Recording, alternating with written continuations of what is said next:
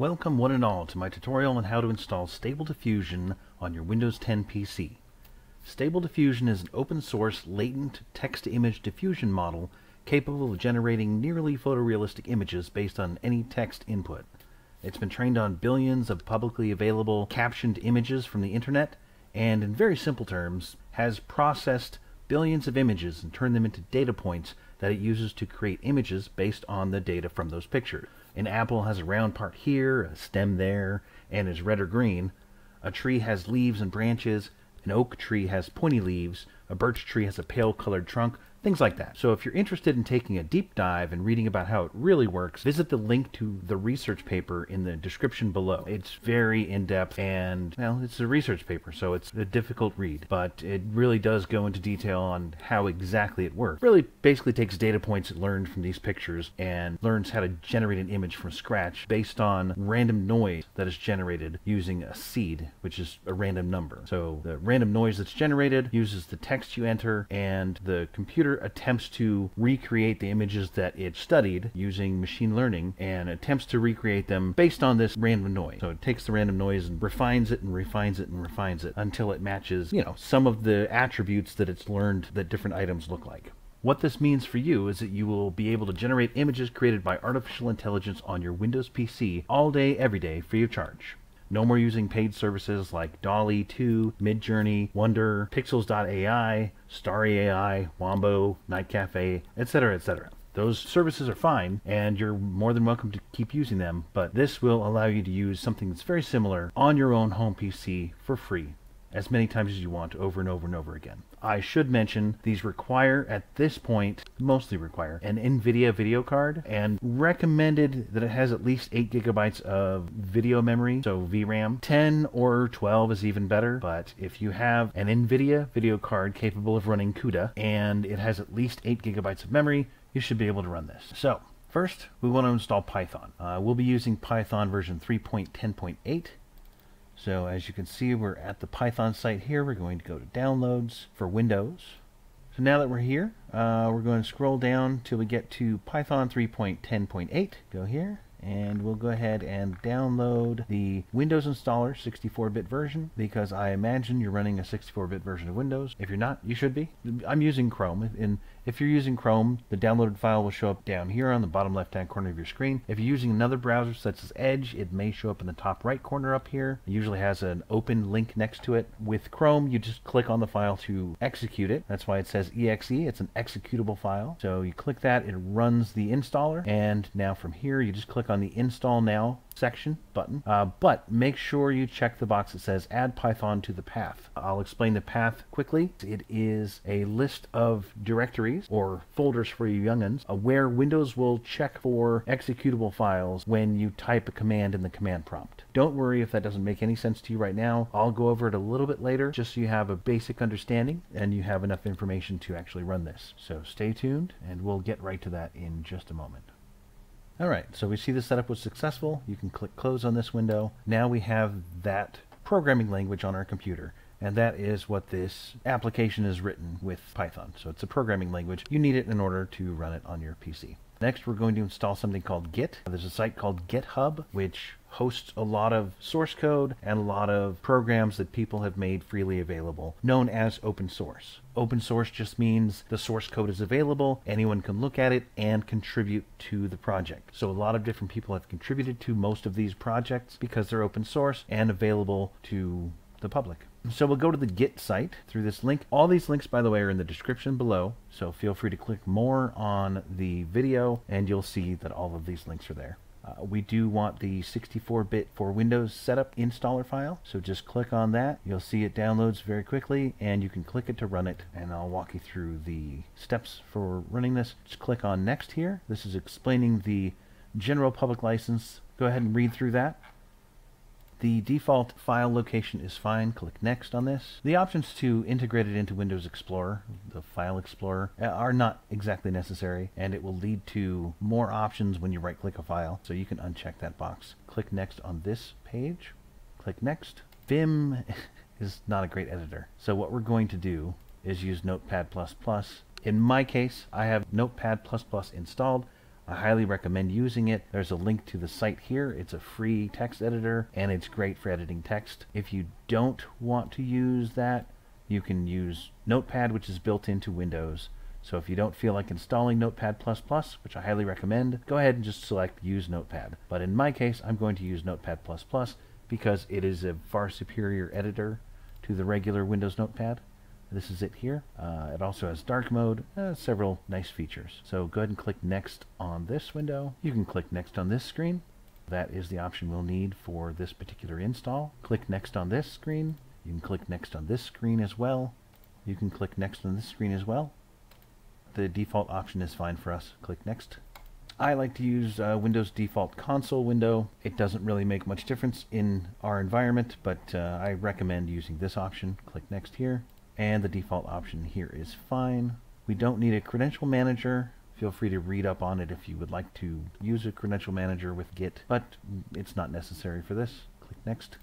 Click Next on here. And we don't need anything experimental. Click Install, and it will install Git. And this allows us to pull files from the GitHub repository. In our initial installation, we'll just be downloading the zip file, but in the future, you may need this, and you'll definitely need this installed for this to work properly. We don't need to view the release notes of this, so we'll uncheck this box, and we don't need to launch it, so we'll go ahead and click Finish here. Now that that is installed, we're going to add Git to the System Environment Variables path. To do that, it's very simple. Right-click on your Start button. This will give you a list of management tools. You'll want to go to System, which will show you all kinds of information about your Windows system, including the version of Windows you're running, how much memory is on your computer, etc., the name of your PC, etc., etc. So we're going to go ahead and click on Advanced System Settings to get to the Environment Variables, and click on the Environment Variables button here. This will show you different environment variables. I won't go into it in this video, but I'll probably cover some of these in another video. But basically, this is where Windows looks for files to execute when you type them on a command prompt. So I'm going to click on the path, importantly under System Variables. You must click on path under System Variables, not under User Variables. They're two different paths. So this is the path the system uses. Go ahead and click Edit on this, and you'll see that Git has already added this. I don't believe that was there before, so it looks like that was installed along with the installation. So go ahead and check if that is here. If it's not here, go ahead and click New and add the location, which is going to be C program files, just like it's typed there. So C program files with a space between program and files. /git /command cmd. That is what you would add here if this is not already existing. So just check and see if this is here. If it isn't, go ahead and add it, click OK, and click OK. Now you can close this and this. We've done that. Now the star of the show, the most important thing here. Next we'll go to Automatic1111's page on GitHub. This is his code repository, so go ahead and click on that in the description below. This will also have a description of what the Stable Diffusion WebUI is. UI stands for user interface, so it's a web-based user interface that will help you run Stable Diffusion. So it tells you all about many features and things. Won't go over it here right now. That's another video. I'm just showing you how to install it. So click on the code button on this web page and click Download Zip. That will download the zip file to your Downloads folder, and we're going to open that. You can just open it from here like this, and it should bring up your built-in Windows zip.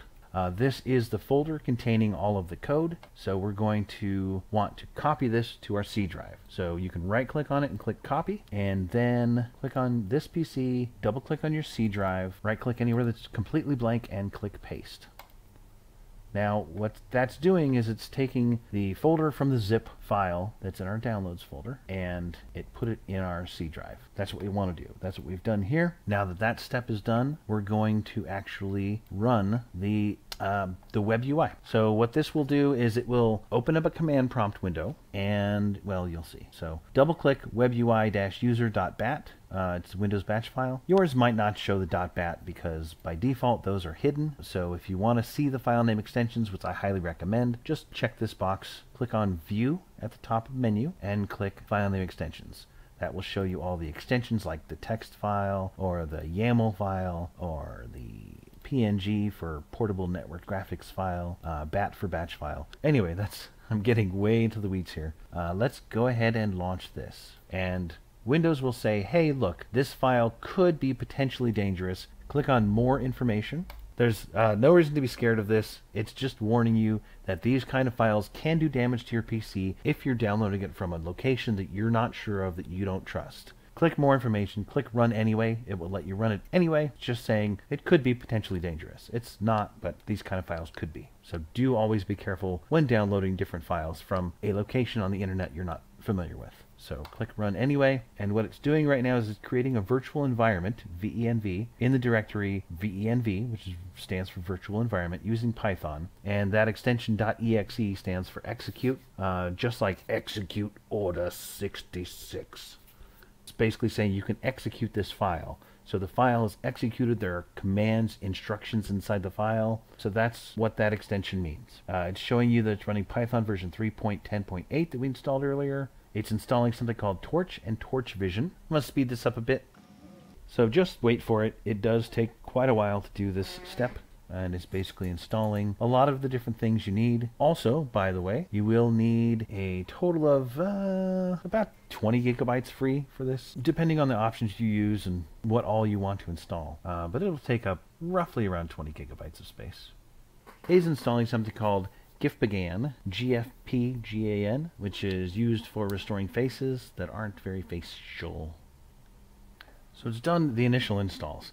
It's saying right now that it can't run without a checkpoint, and it's saying please place a checkpoint file into the locations. So we're going to go ahead and press any key to continue. That'll close that command prompt, and we're going to go download the checkpoint of the models. For now we're going to use 1.5. I will show you how to install 2.0 later, but 1.5 is the easiest to install right now. Link is in the description below, but we'll go ahead and go to the link here. And the site Hugging Face, I know what it sounds like. I thought the same thing. You do have to create an account here for free, so go ahead and do that when it asks. In fact, I'll sign out so that you can see what it looks like. So the model card is here. You scroll down, you can read more about it. You can read more about the actual paper here, text encoder. You can read a lot about it. What you want to do is feel free to read this page. This page has a lot of information on it. So we're going to go ahead and go from Stable Diffusion 1.5. Click on that. Read the license. Make sure you read this license. It basically says don't use this for nefarious purposes. Be responsible. Be ethical when you're creating your images. So go ahead and sign up for this. What you'll do is you put in your email address, put in a password, click next, and it will walk you through creating an account. I already have an account, so I'm going to click login.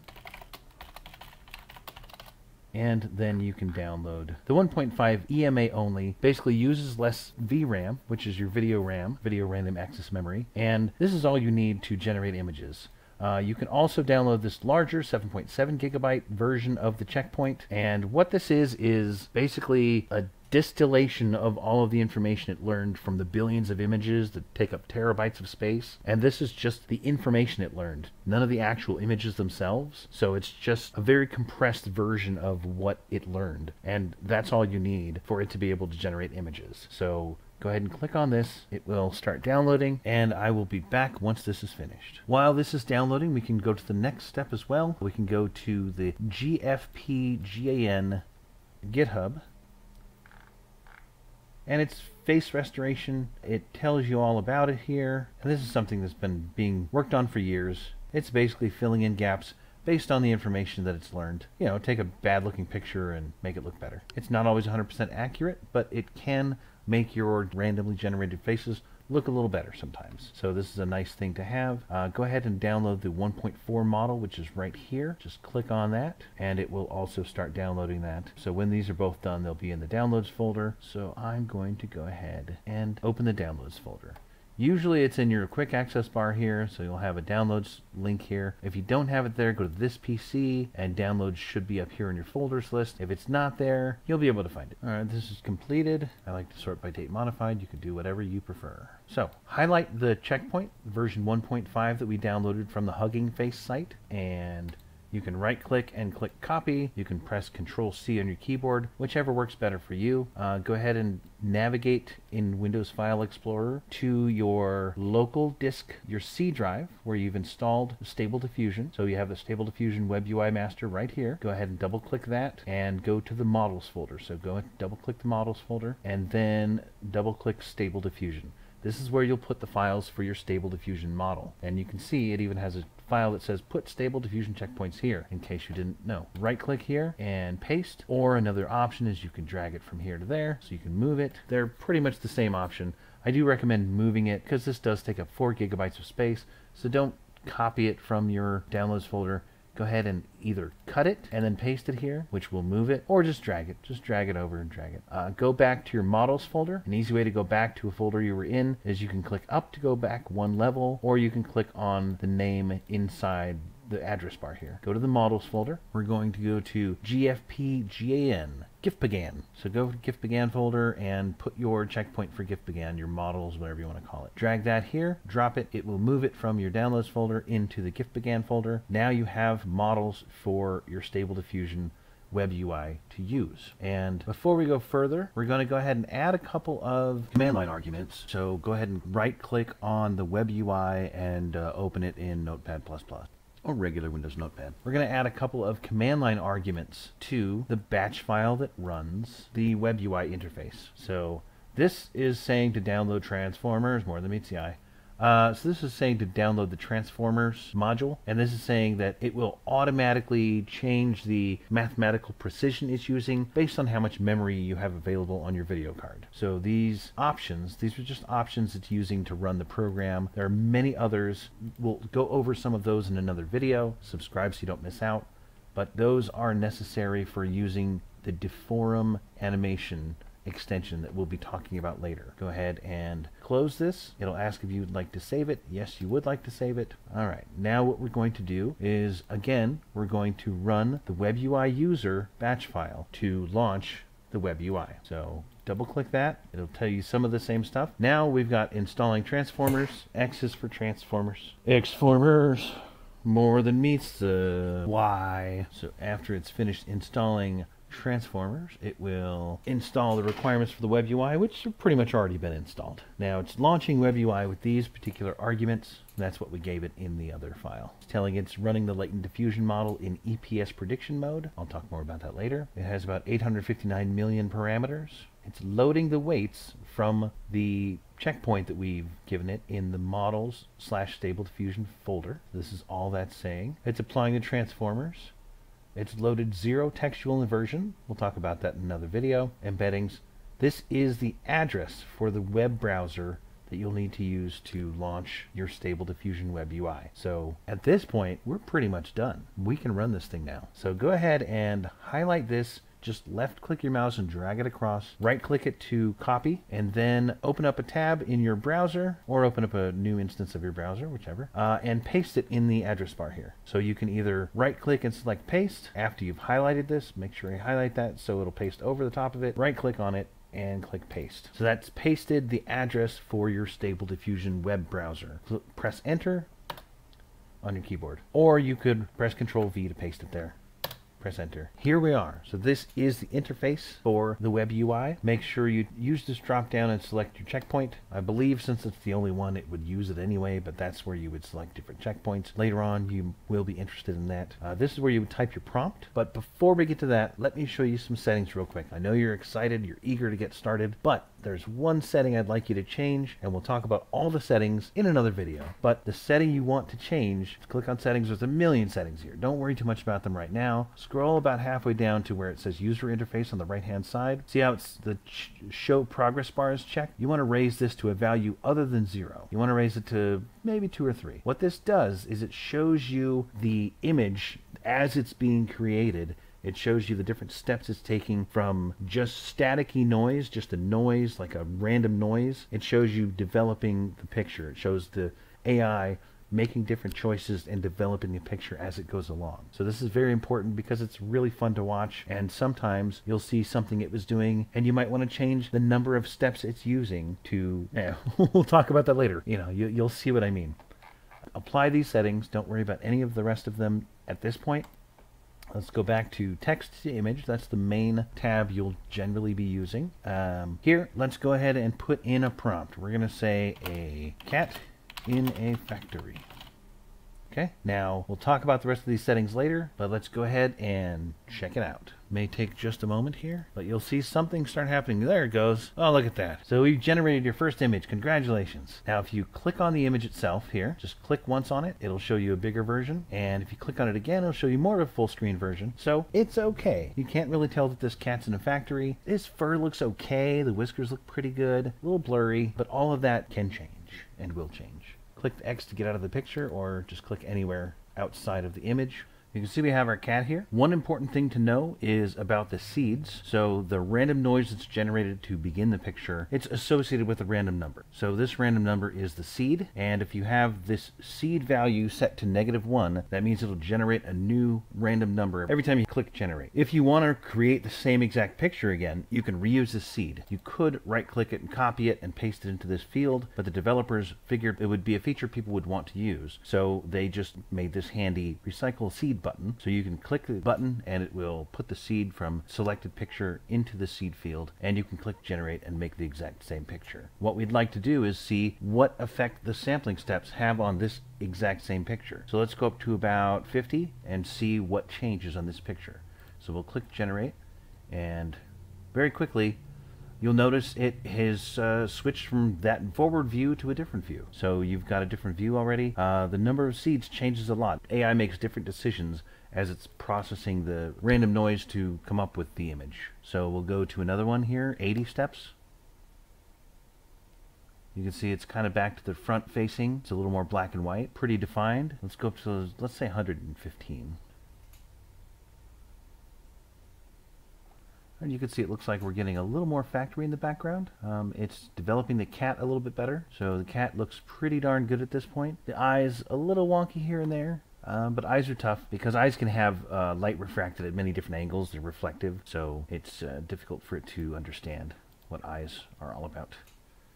And same thing with fingers. You know, they can bend so many different ways, and so many people have different, yeah. So you can see we put it all the way up to 150, and it's not getting any better. So sometimes higher steps don't mean a better picture. The eyes are even worse here. The factory's not there very well or anything like that. So higher steps doesn't always mean a better picture, but in general, somewhere around 115 is my sweet spot with steps. So let's see.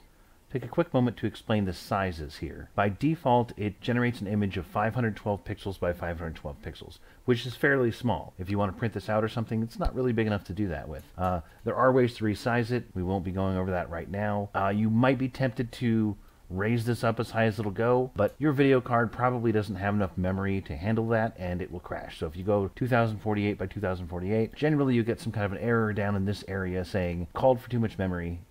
But even if you go double the size, the pictures in the data set that it was trained on, in the 5 billion pictures that it was trained on, were all 512 by 512 pixels.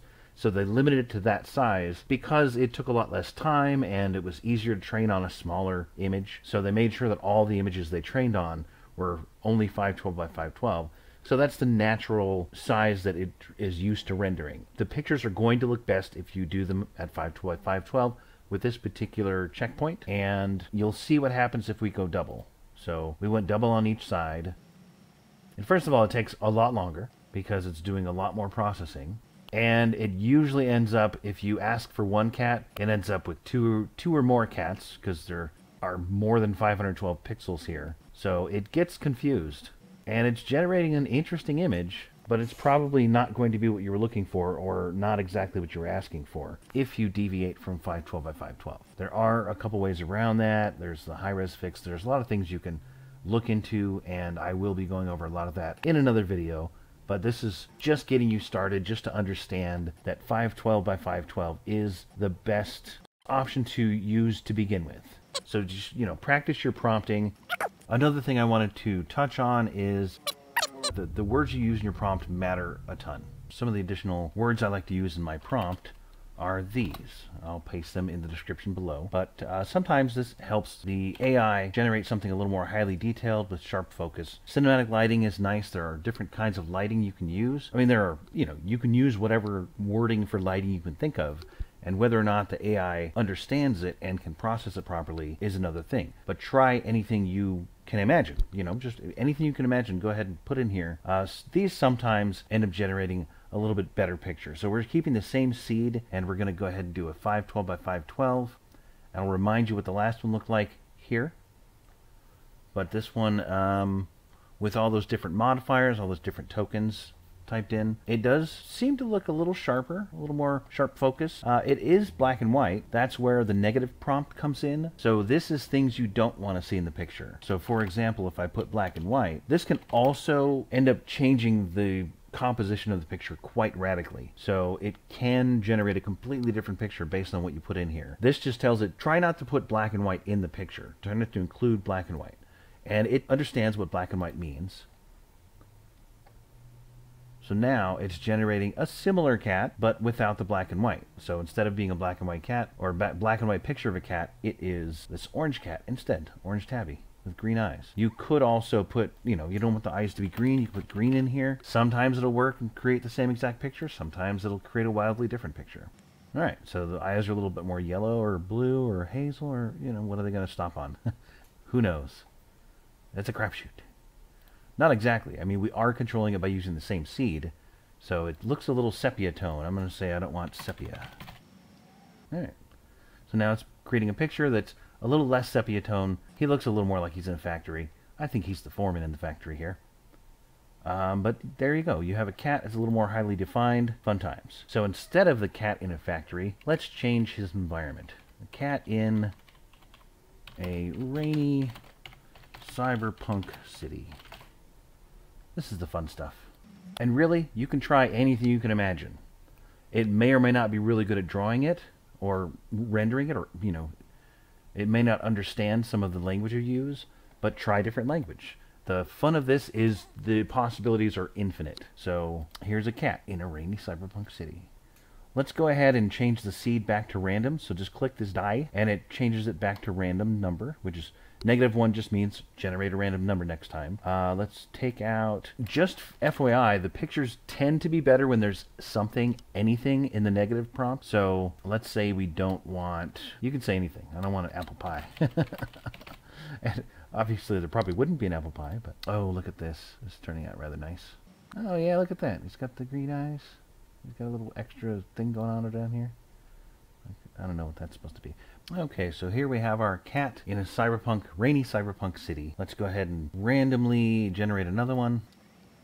And you can get real specific. You could say a cat sitting on the street or sitting on a table or whatever. So it doesn't do well with multiple objects generally, multiple subjects, but we'll talk more about that later. Remember what the seed does. Keep that in mind, that if you want to iterate the same picture, if you want to do something differently, if you want to check out how many steps make a difference in this picture, go ahead and reuse the seed here, and then you can, let's say, dial the steps back to 80 steps and see what that will do, what the computer would do with 80 steps to work out this image rather than 115. So let's click generate.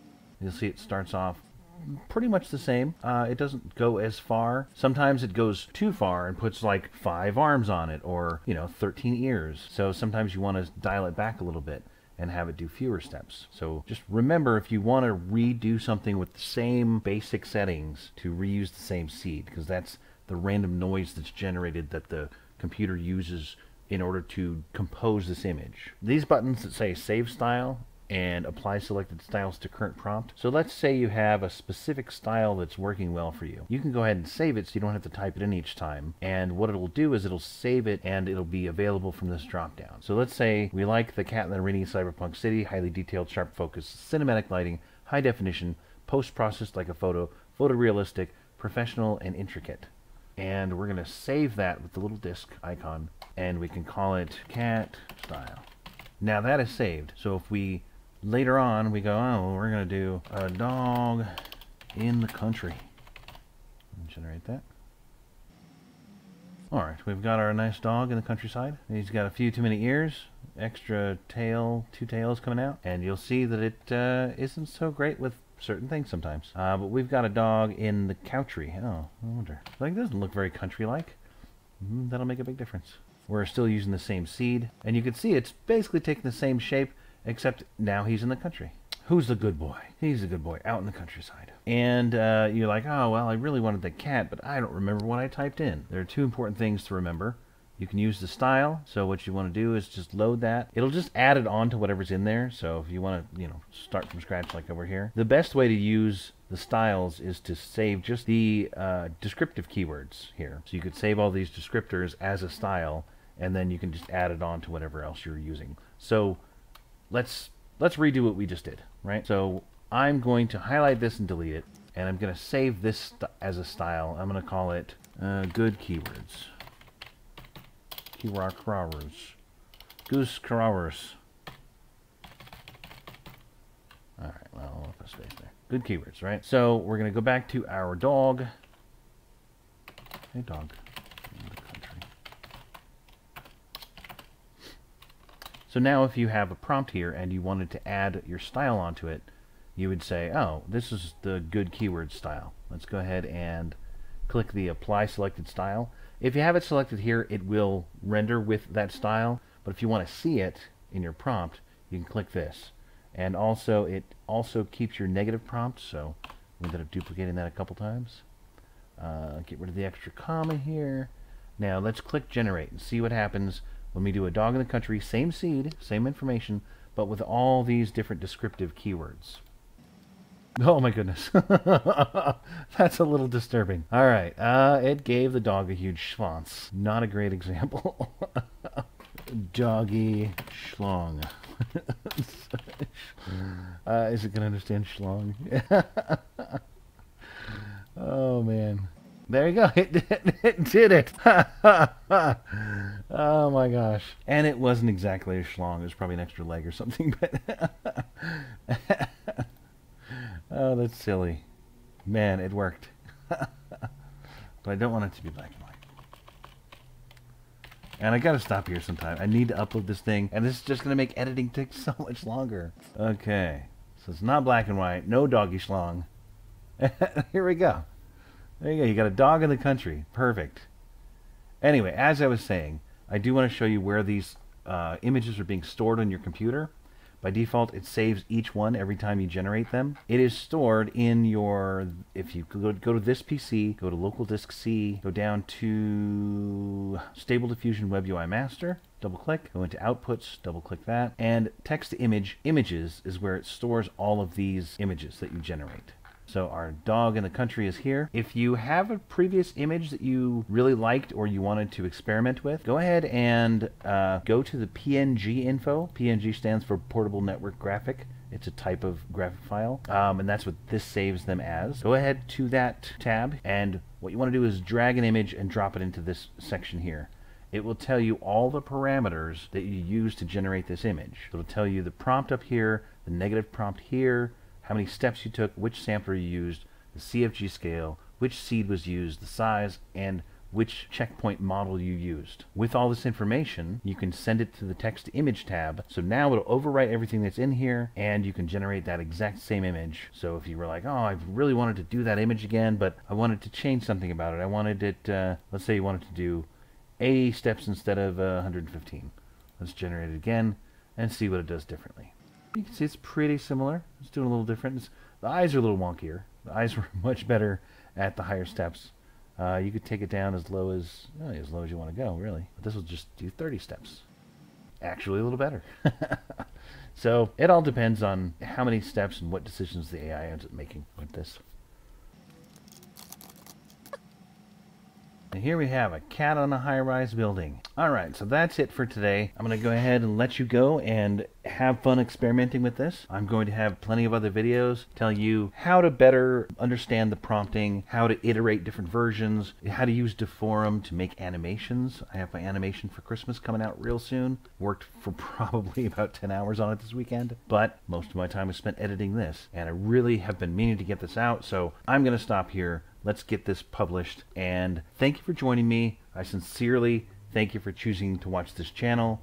I know you have many choices when you come to YouTube, and I thank you for choosing mine. I sincerely thank you for watching this. Please subscribe if you're interested in seeing more of my videos. It really helps the channel, and like it also. It helps the algorithm, helps more people see my videos and more people exposed to my channel, and I really appreciate it. Thank you. I hope you have a wonderful day and have fun creating.